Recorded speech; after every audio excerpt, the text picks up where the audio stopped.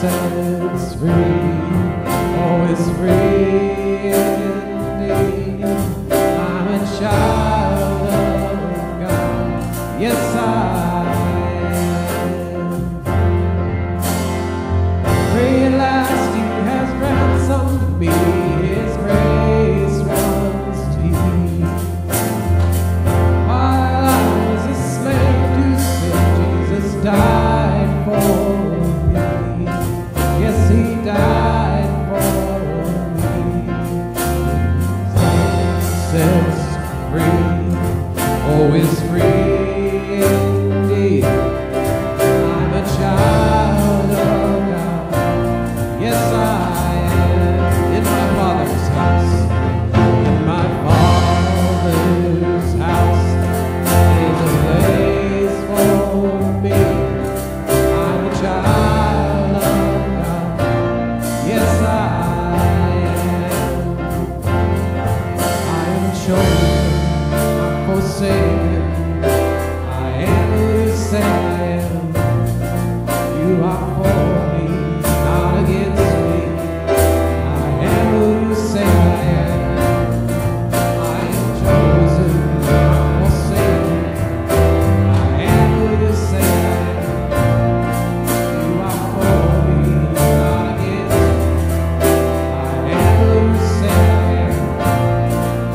I am who you say I am. In my Father's house is a place for me. I'm a child of God.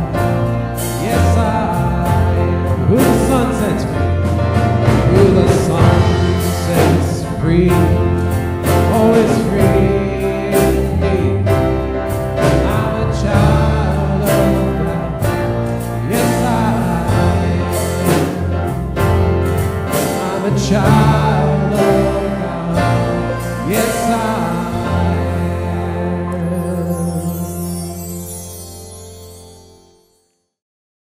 Good evening and welcome to worship here at Grace Lutheran Church. My name is Pastor Maria and I am so excited that you're here with us this evening.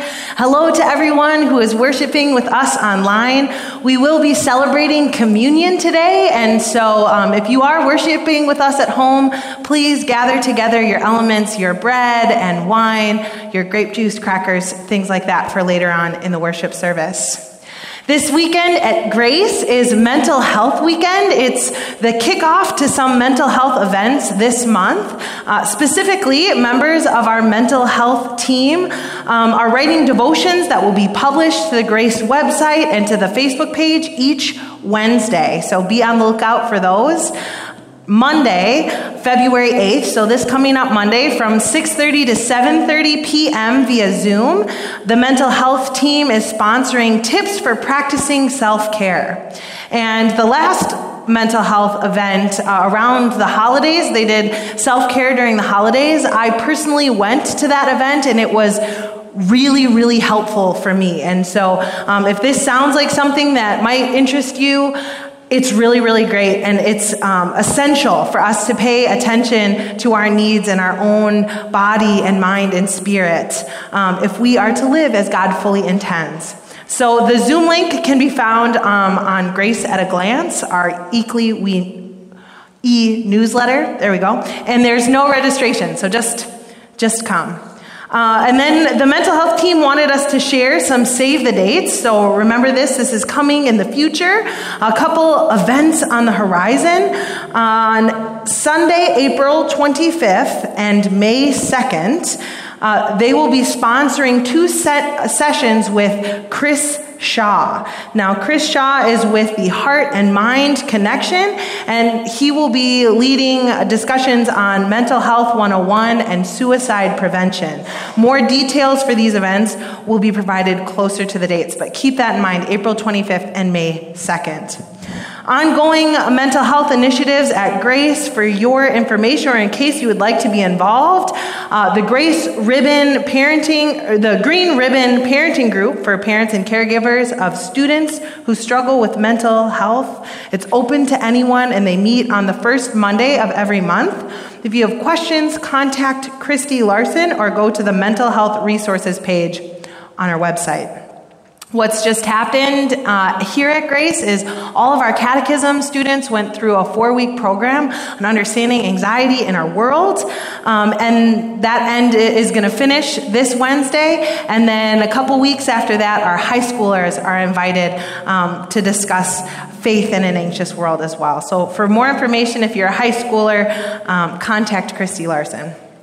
And speaking of our middle school and high school youth, today we will celebrate Tom Baker's ministry here at Grace as he retires and leaves his position as youth coordinator to go and spend time with his family. Today and tomorrow, we will be,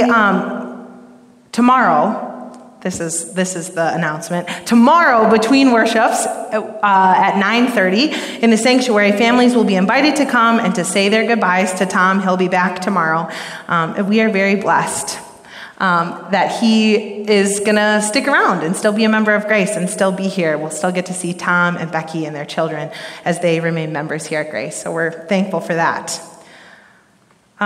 To the parents of young children, our nursery is going to be open again, and so there's a couple rules for that in there, and I'll be happy to share those with you if you've got any questions. Next week at 9:30, Sunday school will begin again in person, and then 2 weeks from next Sunday at 9:30 in the sanctuary and on via Zoom, there's an all-congregation event to join the Grace for Rakai team and hearing directly from Richard from Rakai, Uganda. He's going to update us on our sponsored children there and the challenges that they've experienced because of COVID.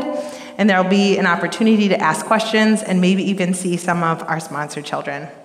Today, I had the pleasure of going to Pastor Han's funeral in New London, where the family gifted me with this pectoral cross. But maybe as you came into worship today, you saw the coffee mugs that were sitting on the ledge, and those were part of his collection, and the family has shared them with us here at Grace. And so if you would like to take one of those with you, I invite you to do that. With that, we will begin our worship this evening in the name of the one moved to compassion for us, Creator, Redeemer, and Life Giver. Amen. Our opening reading this morning was written by a member of Grace's mental health team, Becca Hurt. It is our hope that her words will anchor our worship and our focus on mental health. These are her words on display. It's complicated. It's chaotic. It's dark and begins pure. It houses our memories, dreams, and the thoughts that make us insecure.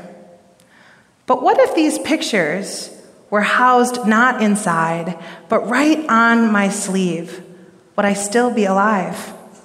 I wonder what causes the world to forget that my mind isn't broken. I'm still working on it. Yet the world sees these anomalies and can't find what to say, except what are the treatments that can make you, not the heartache, go away. Not a matter of humanity, but of black and white. How many lives can we save if we choose to stay and fight? I become a statistic, a name in a book, and hopefully once a year, people actually look. My mind knows death and felt pain, but fears what might happen. It's not that I wanted it, but can't control the sadness. For some, the way I am drives them away, but for some, it's their calling. Their heart longs to say, they see me as whole, but not quite complete. Not a puzzle or a mystery to solve, but a person they can actually meet. Though my mind, it processes differently. It works on itself. Sometimes I've gotten this, and others I'll try to ask for help. To see these minds as warriors who've fought and told the tale. can help us understand emotions on a more human scale. Stories of resistance and stories filled with hope, how strong people during rough times have learned how to cope. So I ask the world around me with one simple plea. Would you still love me if my thoughts were written on my sleeves? Please join me in the prayer of the day. Healing Lord, by your goodness, you healed many who were ill, even raising the dead to life. Restore us to new life, healing our hearts, minds, and spirits, so that we may proclaim praise and gratitude for your compassion to all who will hear. In the name of the one who is himself new life, Jesus Christ, our Savior. Amen. I don't see, I'm really loud if I do that. I don't see any kids here tonight, but we're filming, so I'm going to do a children's message to all those kids who are watching online. And maybe you all can join me and raise your hand at the questions that I ask and shout things out. Yeah? We can work together on that? Awesome. Fantastic. Okay, so today's Bible lesson is a great lesson to begin to think about how we as individuals and as a church and community can help each other. In the story, Jesus heals two different people. I'm wondering, have any of you ever been sick? Anyone been sick? Who took care of you? Mom, yeah. Husband, absolutely. You, of course. Sometimes we know how to take care of ourselves too. Absolutely. Absolutely. When you have a cold and you don't feel very good, there are usually people around you, or maybe you yourself, that knows how to take care of your sickness. But then there's sometimes when your body gets sick and you might not know what to do. Or maybe you get hurt and maybe you have a broken arm or you need stitches or something like that. And you need to go and you need to see a professional, right? A doctor or a nurse, someone with more professional knowledge about what you're sick with. Last year at Kids Night Out, we actually made activity packs for kids who were staying in the children's hospital. And maybe some of our kids who are watching at home helped with that project. In the same way that sometimes our bodies need special care, maybe we eat healthy foods and we exercise, our brains too and our minds need special care. We'll have good days and sometimes we'll have bad days. But sometimes, just like how our bodies might get a little too sick and need professional help, sometimes our feelings of sadness or anxiousness or worry get to be too much. Sometimes we're just crabby if we don't get enough sleep, but when those feelings are really strong and last for a really long time, and they start to affect our relationships with our friends, or maybe we're missing a lot of school, might be a sign that we need extra help, that we have a mental illness. And just like when we get too sick and we need to go see a doctor, these might be signs that we need to go see a doctor or a therapist, or maybe get some medicine to make us healthy. Now, you might not be the one who is sick, but as we'll see in our Bible story today, we as a community surrounding others can support them. We can talk to them and love them and help them find the help that they need. Let's pray together. Let's pray. Dear God, thank you for healthy bodies and healthy minds. Help us take care of our mental health and to take care of others. And all the kids sang, Amen. Very good. Good job, everyone. The first reading for today is recorded in the book of Psalms, chapter 119, verses 105 through 107. Your word is a lamp to my feet and a light to my path. I have sworn an oath and confirmed it, to observe your righteousness ordinances. I am severely afflicted. Give me life, O Lord, according to your word. The gospel for today is recorded in the book of Luke, chapter 7, verses 1 through 17. Please rise if you are able.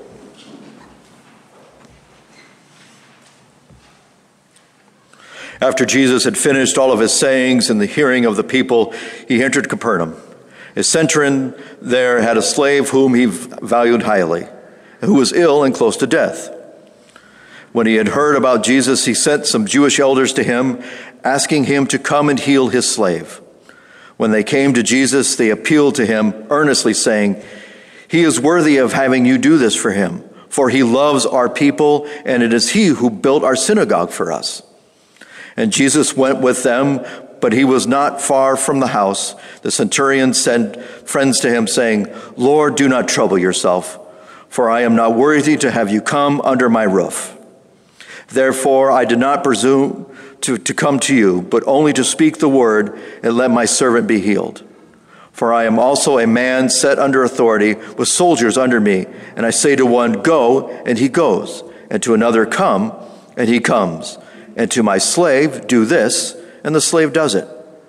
When Jesus heard this, he was amazed at him, and turning to the crowd that followed him, he said, "I tell you, not even in Israel have I found such faith." When those who had been sent returned to the house, they had found the slave in good health. Soon afterwards, he went down to a town called Nain, and his disciples and a large crowd went with him. As he approached the gate of the town, a man who had died was being carried out. He was his mother's only son, and she was a widow. And with her a large crowd from the town. And when the Lord saw her, he had compassion for her and said to her, "Do not weep." Then he came forward and touched the bier, and the bearers stood still. And he said, "Young man, I say to you, rise." The dead man sat up and began to speak, and Jesus gave him to his mother. Fear seized all of them, and then they glorified God, saying, "A great prophet has risen among us, and God has looked favorably upon his people." This word about him spread through Judea and the surrounding community. The gospel of our Lord.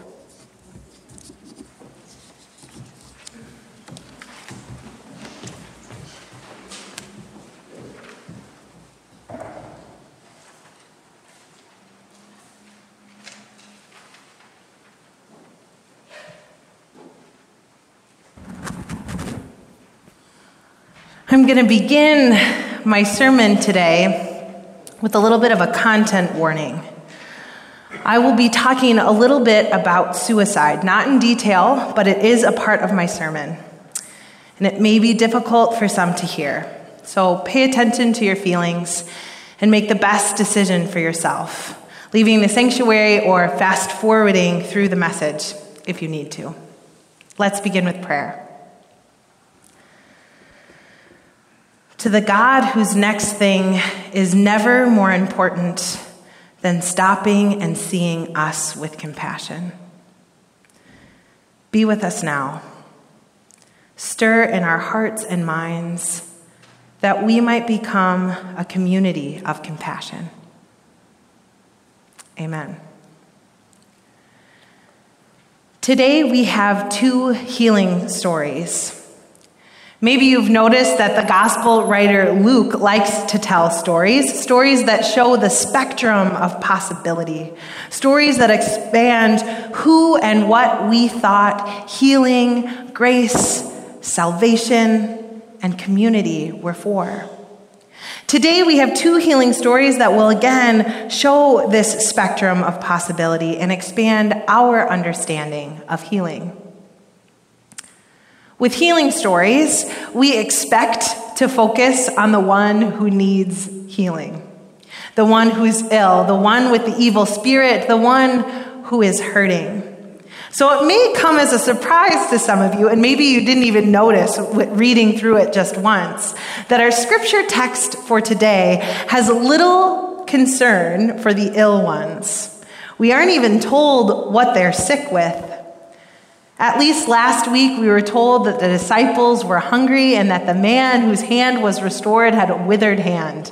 Sometimes we get these details. Today, we don't. While reading the text in preparation for today, it dawned on me when I read the Bible and the Bible mentions someone who is ill, I assume the person has a physical affliction, some sort of bodily illness or hurt, something that we can see with our eyes. Even the stories about evil spirits or demon possession, it's often about the physical appearance of the person. I think maybe it's because it's something we can see or something we can picture in our minds. But because today is Mental Health Saturday at Grace, and I read the Bible through a different lens, and because the Bible doesn't say explicitly otherwise, I wondered, what if the centurion slave's illness was mental illness? What if the only son of a woman whose husband has already died didn't die of a physical disease or injury? What if he died by suicide? Why is it that I always assume the characters in the Bible are physically ill and receive physical healing? As a pastor, you'd think that I'd notice the spiritual, salvific healing elements in those stories. But I confess sometimes I'm just that dense, and I need the Holy Spirit to show me something new. Last year on Mental Health Sunday, Joanna reminded us of the difference between mental health and mental illness. And I think it's an important enough distinction to lift up again. We all have mental health. We have good days, and we have bad days. We may even seek out therapy or adopt different practices to exercise our brains in the name of mental health, in the same ways that we might eat well or exercise for our physical bodies. On the other hand, mental illness gets in the way of our lives. Mental illness, like any other disease or physical illness, requires professional help and sometimes even medical interventions. My own experience with mental illness has been most often experience of suicide. While writing this sermon, I had some other platitude listed here about my experience being seen with compassion and reaching out to others, which is true, but I was skirting around the topic of suicide. While writing or procrastinating, I opened up Facebook and saw again a family friend who wrote about her father's untreated mental illness that led to the loss of his life. It takes at least two hands to count in my life the stories of treated and untreated mental illness that resulted in losing the battle with mental illness, not even counting the attempts. In my life, they've all been male. Beloved fathers, sons, uncles, brothers, friends, coworkers, and faithful men. And I know it isn't just men, but women too. It is an epidemic in our midst, and I can no longer ignore what is right in front of me. If you're struggling, you can come to me. Or please call the suicide hotline and get some help. I have resources. We collectively have resources to reach out, seek out, surround, and support those who are suffering, and so often suffering in silence. Built into our understanding of healing, both physical and mental, is the responsibility of a community of healers, professional healers and amateur healers, doctors, nurses, therapists, pastors, friends, family members. Even as acquaintances or strangers, there are things we can do. And today we begin by talking about it. In our scripture text this morning, we are given examples, not of singular individuals asking for and receiving healing, or even individual faith that results in healing, but examples of how communities can seek out and surround those who are hurting, how a community's faith can bring about healing for an individual. I think of the centurion's own grief at the illness of his friend and beloved slave. A slight aside to note that it may feel strange in our understanding of slavery in the United States to recognize this relationship with the centurion and his slave. Although still slavery, it is not accurate to picture slavery in this same way. The centurion, although outside of a religious community, he was Roman, a Gentile, a non-Jewish person, and because of his rank, his high rank in the Roman military, he was far outside the boundaries of Jewish religious life. But healing was happening in this man's life and in the life of his slave. Jewish leaders went to Jesus for the centurion to ask for the healing of his friend. True, he'd given them money to build their synagogue, but this was not outside of the norm of ancient time. And yet these Jewish religious leaders sought him out, surrounded him, and supported him in his grief, ultimately bringing about healing for both the centurion and his slave. The centurion used everything in his power to help heal his slave. His wealth, resources, relationships, privilege, and power. I'm sure the backwater preacher from Nazareth wasn't his first attempt at healing his slave. And yet, the centurion appeals to Jesus, recognizing Jesus' power. The centurion, as one who holds worldly power, understands Jesus' power. And Jesus commends him for his faith and heals the slave. But as we'll see in the next story about the widow, it isn't about her faith at all. She is not only widowed, but now has lost her only son too.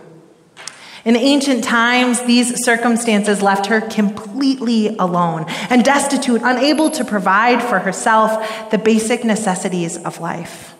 She was vulnerable. It isn't her faith that instigates a healing, but rather Jesus' compassion for her in her grief. But before we get to Jesus' response and the healing that follows, notice how the woman is not actually alone. The text tells us as Jesus approached the gates of the town, he encountered a funeral procession. And with the man's widowed mother was a large crowd. This is miraculous for someone who is so utterly alone. A community that together bears her grief and walks with her through it. As Jesus encounters this, who knows what he had planned for the day? There was no question what he would do. He stops. Nothing in that moment. No appointment, no other healing, no teaching, no friend or travel schedule, no fear of what people might say about the interaction. Nothing keeps Jesus from her. Jesus stops and is moved to compassion. We aren't told she has faith, let alone great faith like the centurion. And not only is her son resurrected, but the woman is no longer vulnerable and alone. What I do struggle with most in these stories, though, is how in the end there is healing like we expect. But that's just it. Sometimes healing isn't what we expect. What really is a miraculous healing? Sure, miraculous healings look like being returned to good health or being raised from the dead, but healing doesn't always look like that. When I was in middle school, I sat behind a boy named Jordan. Jordan and I didn't know each other well. He sort of kept to himself, or so I thought. And there was a certain sadness to Jordan that I never really thought too much about until one day when he turned around in his seat and he put his arms up on my desk. And he said, "Maria, can I ask you a question?" "Sure," I said. "You go to church, right? You're churchy?" "Yeah," I said. And then he asked, "Is it true my dad is in hell because he died by suicide?" I was crushed. I could see his pain and his anger, and I didn't know what to do with it. I was moved to compassion. But as a middle schooler, what could I possibly do or say to make it any better? So I just told him, no, that I didn't believe that that was true. I told him that God loves him and his dad, so much that God wouldn't leave him. God wouldn't leave either of them. God was with his dad and God was with Jordan.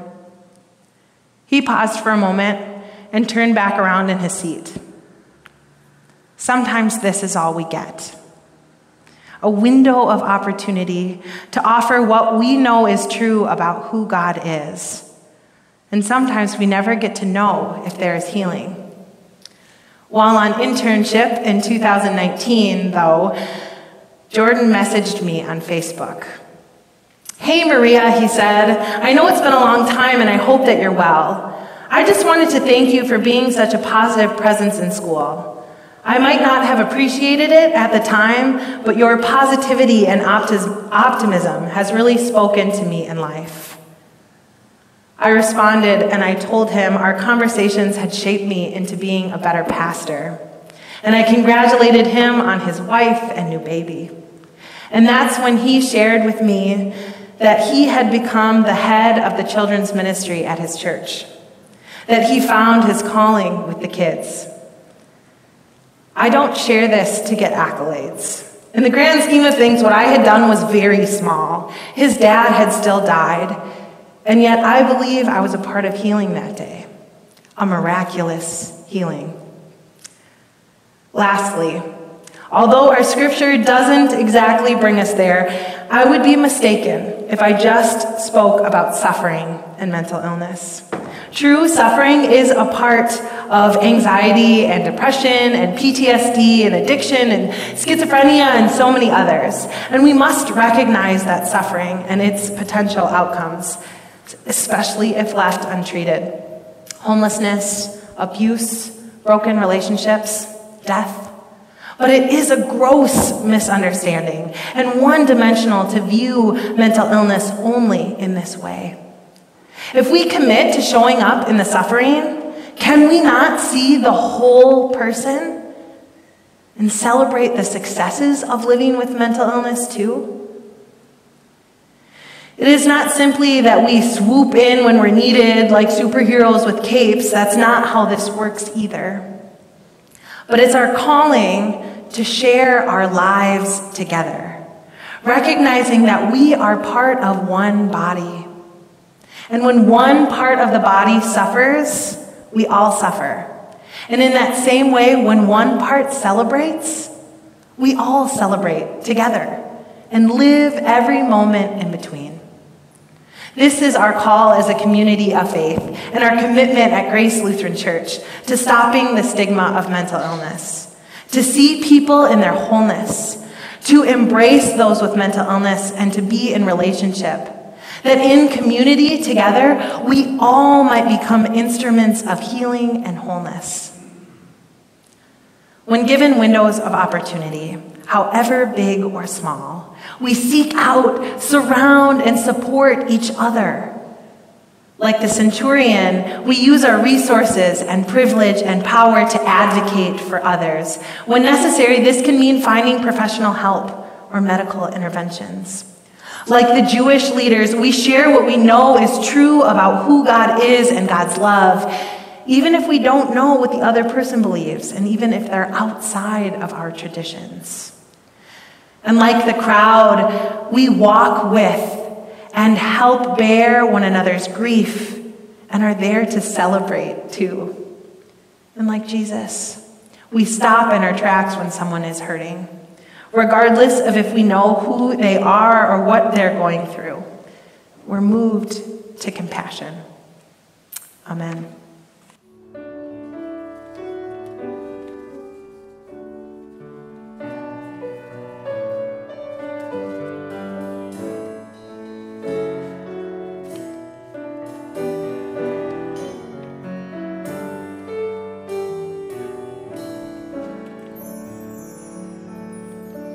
Healer of our every ill, light of each tomorrow.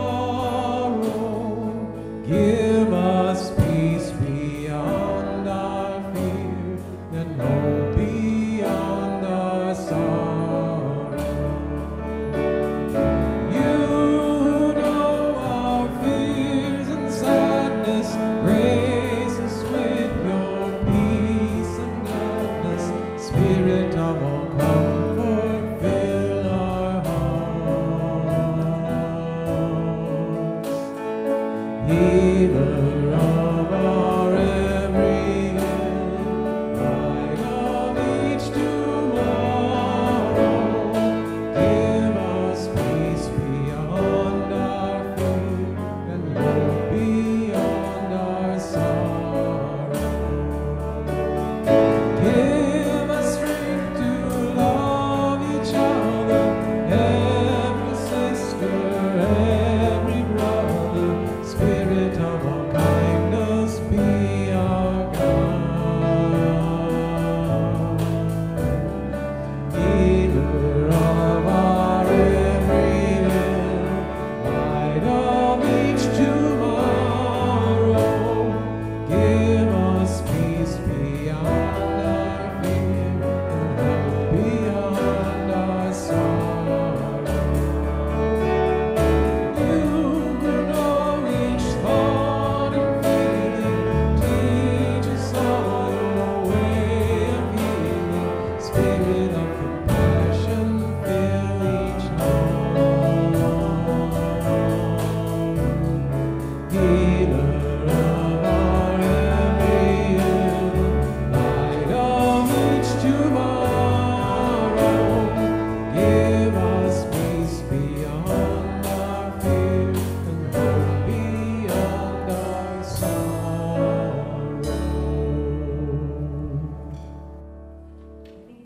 Now is the time in worship where we normally collect our offering, but in this COVID time, we're not doing that. And so there are some baskets out in the back if you brought your offering with you today.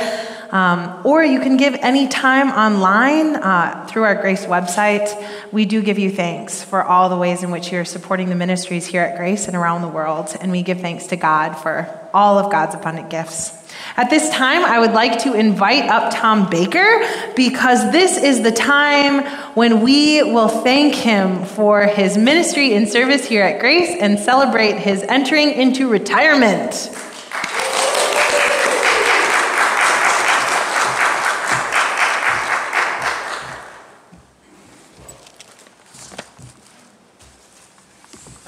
Hi, Tom. I don't have my mask on. I don't know where it is. You're fine. Okay. Tom Baker.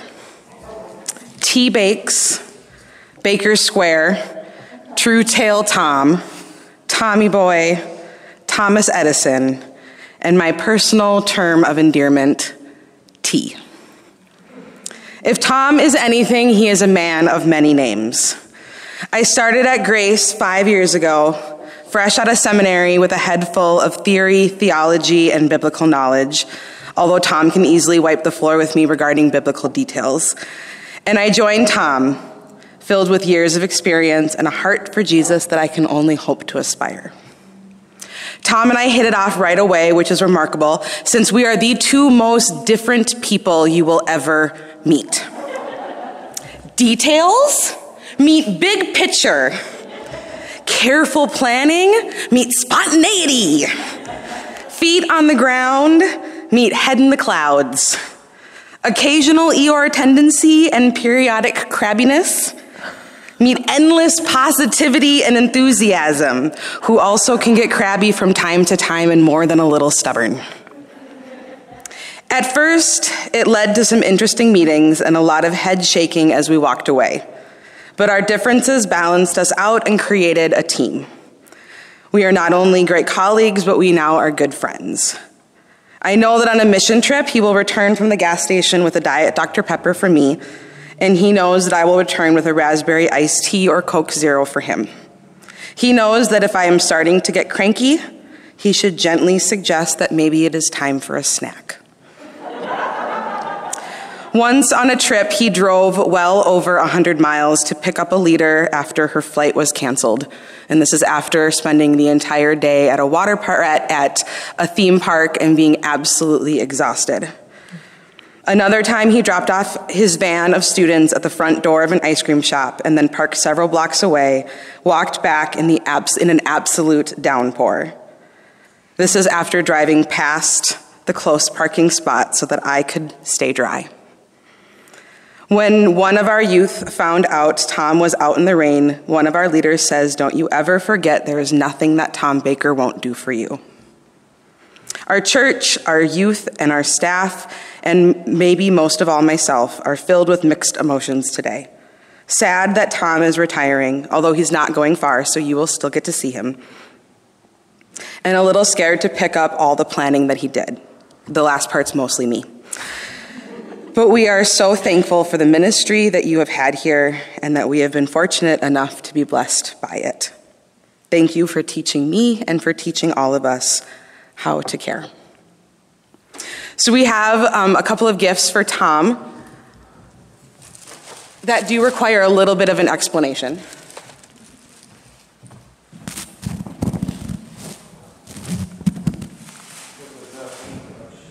It's not.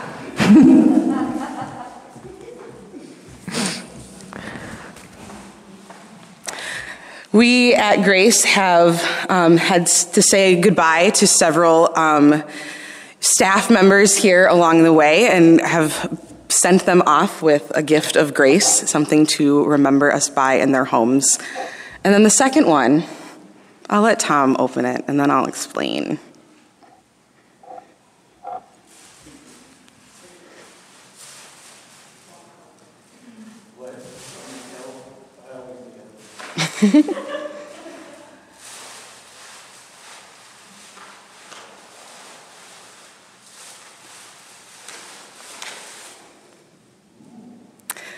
They are. So here's the thing. Tom has a habit of listening to not what I would consider great music. He likes smooth jazz. Jesus loves my jazz.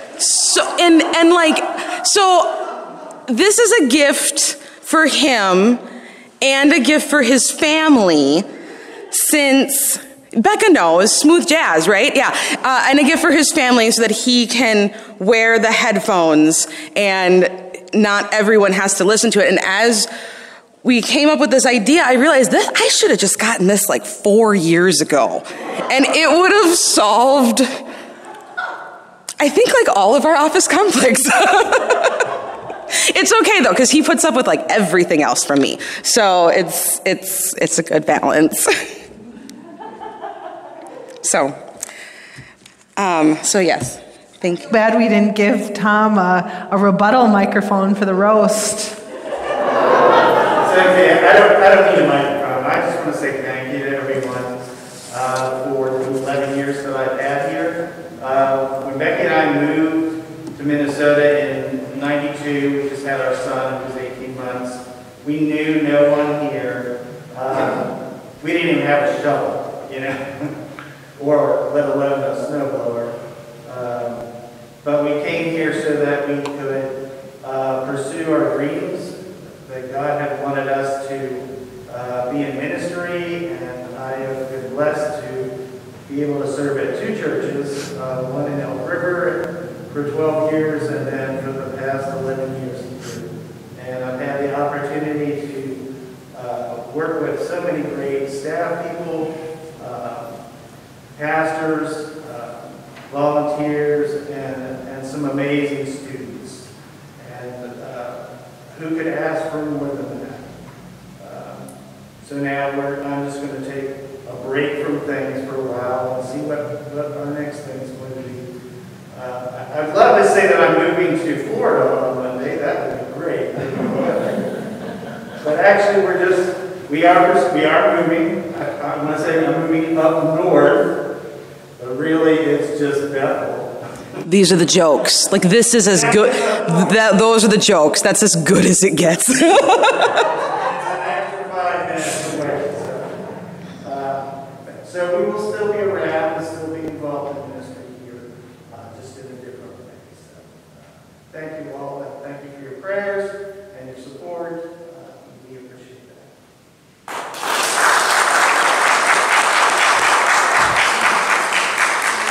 We do have a blessing for Tom real quick. If I can find it. Nope, I got it. Thank you. Please join me. Tom Baker, we gather today blessed and honored to be a part of your 35-year ministry. As the youth coordinator, you have authentically welcomed, supported, and cared for countless youth as they walk through these doors. You have helped them serve and understand communities around our country and listen to the stories of people. You've driven 15 passenger vans through snow, sleet, and mud. You have slept on air mattresses in gymnasiums and church basements, if you slept at all, that is. You have eaten countless bag lunches, and through this hard work have earned dozens of free t-shirts. As you retire from your position as youth coordinator here at Grace, we wish to thank you for your ministry and service. A reading from John. Jesus said, "I am the light of the world. Whoever follows me will never walk in darkness, but will have the light of life." When you came to Grace 11 years ago, we rejoiced and welcomed you in the mission that we share as both congregation and as people of God. You have come to know and share in God's loving purpose for you and for all creation.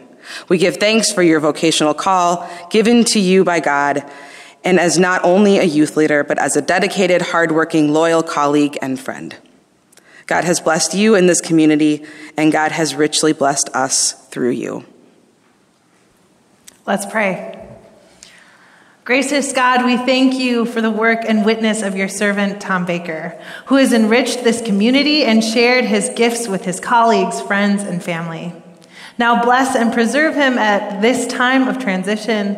Day by day, guide him and give him what is needed, friends to cheer the way, and a clear vision of that which you are now calling him.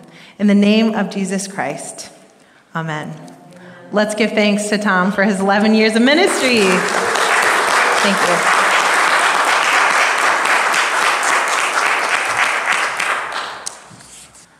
With the whole people of God in Christ Jesus, let us pray for the church, the world, and all creation, knowing God sees us and hears us. Holy God, we give thanks for this church and the ways we seek to live out Jesus' commandment to love you and to love our neighbors as ourselves. On this mental health weekend, we pray for people who live with untreated mental illness and who are unable to find help and cannot afford medical care. We pray for an end to the stigma of mental illness. Lord, in your mercy, Hear our prayer. Heavenly Father, protect and defend those living with mental illness from exploitation, addictions, and abuse. Walk with the homeless and missing persons, those who are destitute and have no one to care. Forgive us for our indifference. Empower us to speak up for those who do not have a voice. Save us from making peace with the injustices in the social systems that have failed them. Lord, in your mercy, Hear our prayer. guide those who do research for the prevention and treatment of mental illnesses. Uphold them with your compassion and diligence. For those who are in recovery and for treatments that enable them to return to fulfilled and rewarding lives, we give you thanks. Grant patience and courage to the families and friends of those who are ill. Increase their perseverance as they face challenges to recovery for their loved ones. Lord, in your mercy, Hear our prayer. God, we give you thanks for the faithful ministry of Tom Baker. Encourage him in his life and faith as he makes this transition. Be with our youth programming, with Christy, our youth and families, as they navigate ministry without Tom in an official capacity. We celebrate all the ways you inspire us to do your will, especially through the faithful witness of life together. Lord, in your mercy, Hear our prayer. Heavenly Father, bring healing to those who are hurting, recovering, and living under disease, illness, and injury. Today we pray especially for Donald Bemis, Eric and Candace Mahawald, and their soon-to-be-born twins, John Maleka, Christopher Sluice, Julie Swedberg, Mike Burkhart Burkhard, George Rangeri, Marge Davidson, Arden Kirkendall, Deb Corey, LaDonna Lilliquist, Linda Wild, Deb Stang, BJ Scott, Charlotte Monte, Elsie Weisenberger, Linda Christensen, Carol Potter, Judy Wold, Colleen Wernemont. And we pray for all of those suffering for COVID throughout the world. We also pray that the end of COVID would be near. Hear also the names of those we now name silently or out loud before you.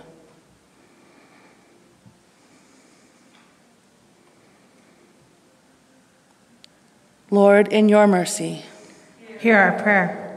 God of promise, grant comfort, peace, and the hope of Christ's resurrection to all who grieve.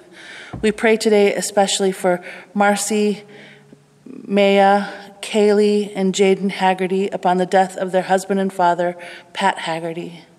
For the family and friends of Pastor Delwayne Hahn upon his death. And for Howard and Jan Preeb and family upon the death of Jan's brother, Glenn Foles. Lord, in your mercy, Hear our prayer. Merciful God, hear the prayers of your people, spoken or silent, for the sake of the one who dwells among us, your Son, Jesus Christ, our Savior. Amen. Amen. At this time, we are going to celebrate Holy Communion. For those of you who are worshiping at home, you can grab your elements, and I invite you to hold them in your hand as I speak the words of institution. We'll say the Lord's Prayer together, and then I'll instruct in consuming the elements. All right. On the night in which he was betrayed, our Lord Jesus took bread, gave thanks and broke it, and gave it to his disciples, saying, "Take and eat. This is my body given for you. Do this in remembrance of me." Again, after supper, he took the cup, gave thanks, and gave it to all to drink, saying, "This cup is the new promise in my blood, shed for you and for all people for the forgiveness of sin. Do this in remembrance of me." Let us join together in the Lord's Prayer. Our Father, who art in heaven, hallowed be thy name. Thy kingdom come, thy will be done, on earth as it is in heaven. Give us this day our daily bread, and forgive us our trespasses, as we forgive those who trespass against us. And lead us not into temptation, but deliver us from evil. For thine is the kingdom, and the power, and the glory, forever and ever. Amen. And now hear these words of promise as you receive the bread and wine. Receive the body of Christ, given for you.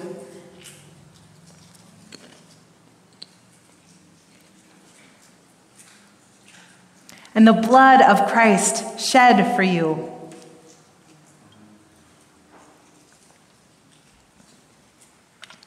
We give you thanks, Almighty God, for this refreshing meal, the healing power, and the gift of life.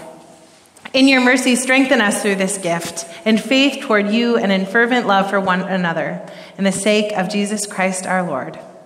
Amen. And now, we are going to sing our benediction.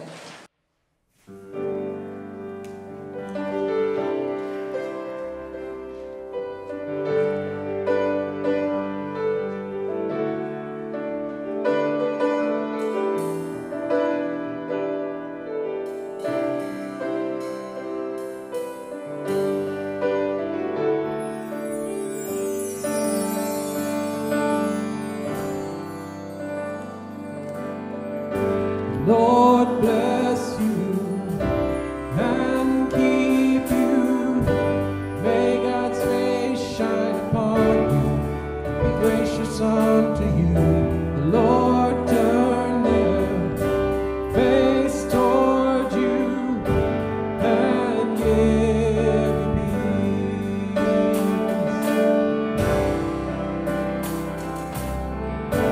The Lord bless you and keep you. May God's face shine upon you, be gracious unto you. Lord, turn their face toward you and give you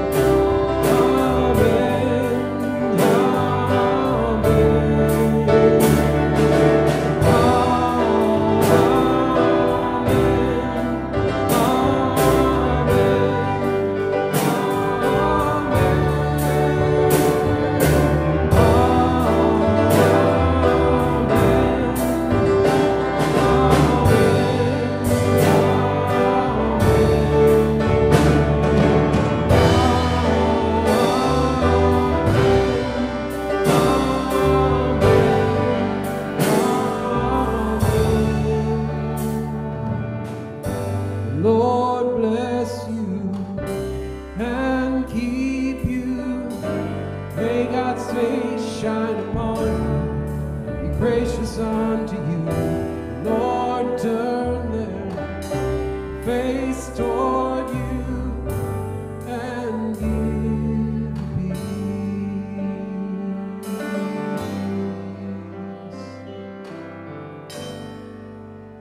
Go in peace, serve the Lord.